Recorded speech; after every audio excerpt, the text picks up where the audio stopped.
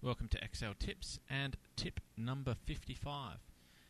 And in this tip we're going to show you some stuff around tracing precedents. Now, as a lot of you guys will know, that trace precedents under your formulas menu, you've got trace precedents. If you press that, it will show you where those the precedents for the value that you've checked is. If I remove the arrows, you can also do that by Control left bracket, and it will highlight those cells for you.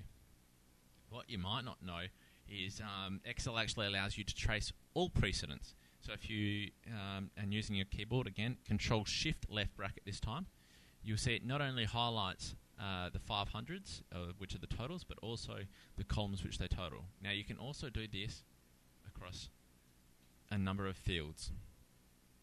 And one last thing that you can also do, which we've just thrown in for a little bit of fun, is we can throw that to a macro. I'll actually show you that macro first, Visual Basic.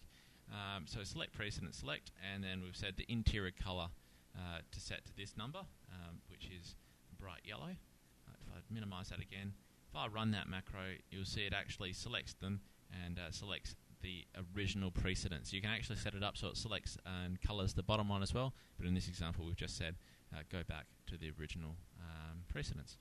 So hopefully that helps you do your auditing a little bit more efficiently without having to say, right, let's track back and then track back again. You can track back the full way in one hit.